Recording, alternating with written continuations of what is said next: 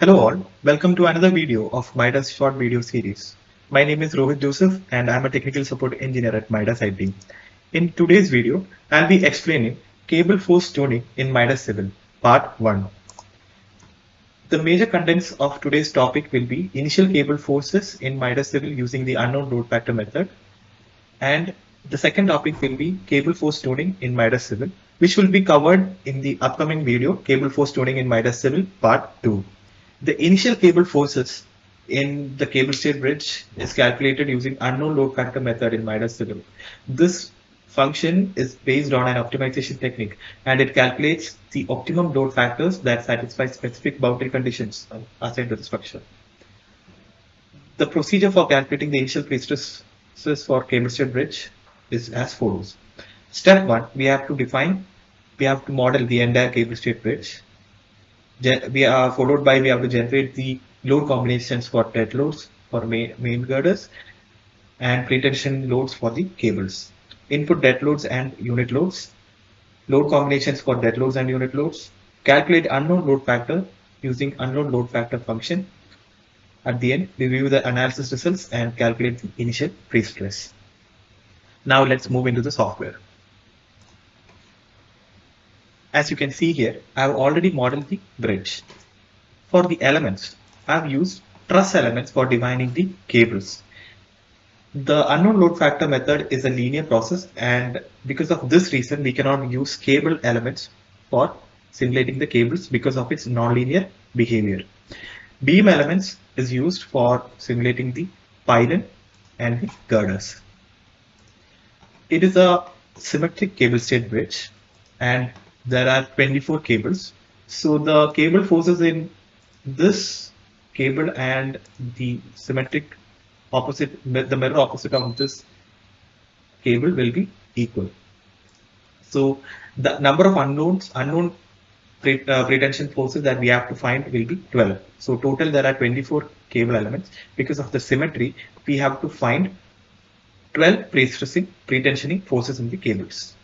But what if it was an unsymmetrical cable stayed bridge? In that case, we have the number of unknowns will be 24.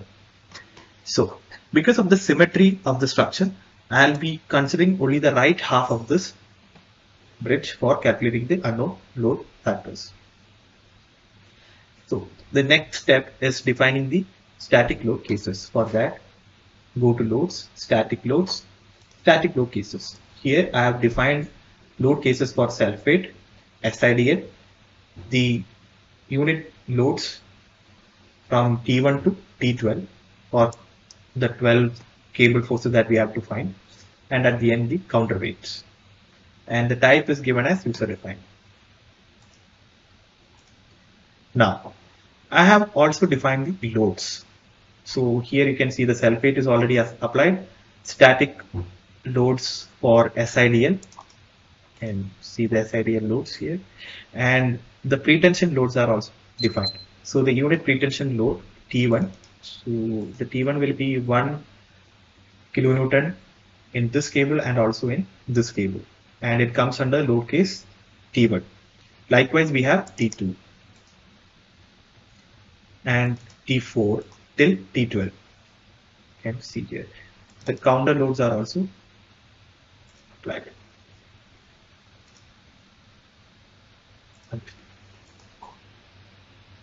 Okay. So we can also view the pretension loads in a tabular format. You can see that kilonewton or 1 kilonewton tension is applied to all the loads T1 to T12, and these are the elements that are assigned. Now the model is already run, so we can check the results. Let's go to the results. Before that, we have to create a load combination. For that, go to results, load combination. In load combination, I have created a load combination named ULC, and in that I have included all the load cases: self-weight, SIDL, T1 to T12, pretension loads, and the counterweight, and a factor of 1 is given. Let's check the results for ULC. Go to forces, beam diagrams, select ULC, legend, and check the results. So Now we can see that the cables don't have much effect on the bending moment of the girders, and the bending moment is very high. The cable pretension forces are not that much effective because it is very negligible. It's just 1 kilonewton load. So now if we select the girders, select, activate. So we can see that the moments are very high and it's almost close to 69,000 kilonewton meter, which is very high. Now, what I have done is I have created a load group deck and I have selected these elements. Activate. So the elements 1001 to 1005 and 1008 to 1012. Let's check the bending moment diagram. Values all, and I'll check the bending moment at the I8. You can see that the bending moment in this element is close to 68,000 kilonewton meter, and which is very high. Now I want to find the pretension loads in the cables in such a way that the moment in these elements, in this structure group elements, will be between minus 5,000 kilonewton meter and plus 5,000 kilonewton meter. Now the moment is in the range of 68,000 kilonewton meter, which is very high. So for that purpose, we will be using the unknown load factor function. So let's go to results, cable control, unknown load factor. I've already created a factor group, unknown, but I can create a new one, add new, and I'll name it as sample. So I'll select the load combination as ULC. Apart from that, now I have to create certain constraints. So for creating the constraints, click on add and give the constraint name. The first constraint name will be M1001 and the constraint type is bending moment, beam force. The element is 1001 and the point is I end, the component is My, and we have two options, equality and also inequality. So equality is chosen if we want a particular force like 4,500 kilonewton meter should be obtained at the I end of element ID 1001, and we want to find the cable forces satisfying this condition. Or else we have another option of inequality, and here we can set the upper bound and lower bound. So I'll be saying the upper bound will be 5,000 kilonewton meter and the lower bound will be minus 5,000 kilonewton meter. We can click on OK and it will be all defined. So I have already defined the constraints M1001 to M1005 and then M1008 to 10012. So can close this and open the unknown one. Click on modify. You can see the constraints already defined, and we can also check the tables. So we can provide constraints for reaction, displacement, truss force, and beam force.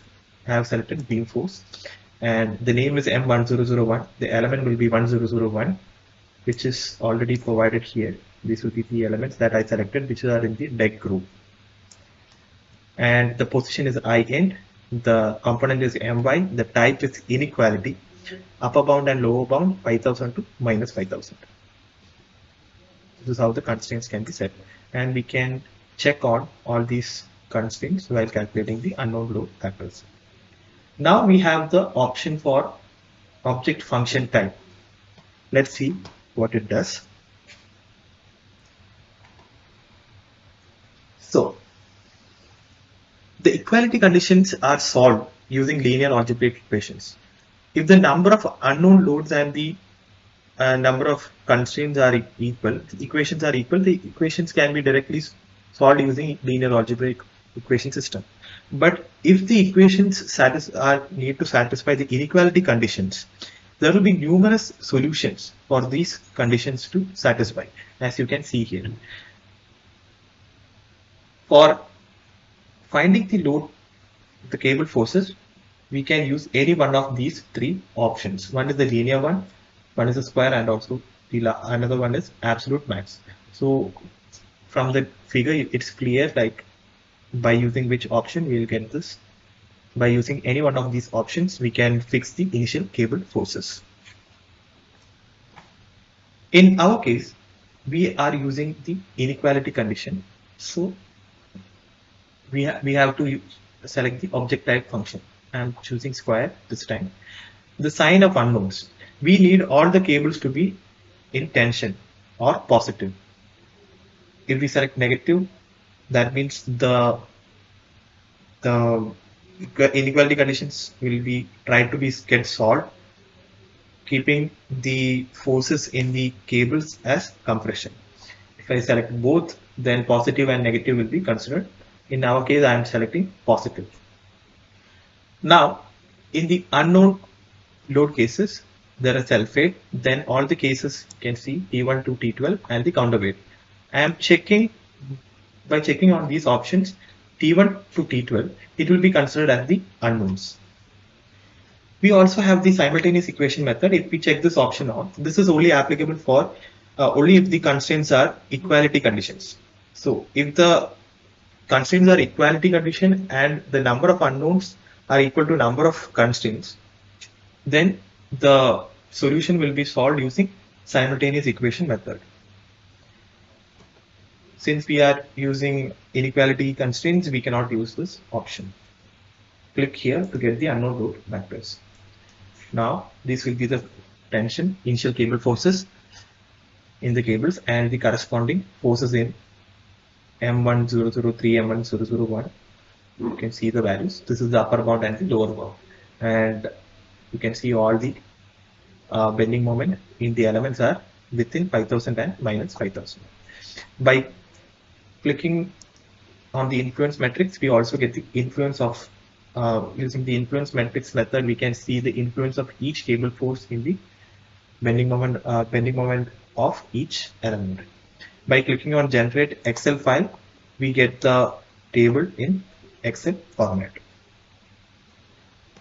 Now we can click here to make the load combination. So by clicking here, I give the name UL tab and clicking on OK, a load combination will be created. OK and OK. Now we have the option ULF. Activate everything and check the moments. In ULF, you can see the bending moment in the girders are reduced. You can check the bending moment. Activate. The I end of all these elements, the moment My is less than 5000 and greater than minus 5000. See this. I hope this is clear. You can also take the load combination ULF. And these will be the unknown load factors. This is how the initial pretension forces in a cable stayed bridges can be calculated.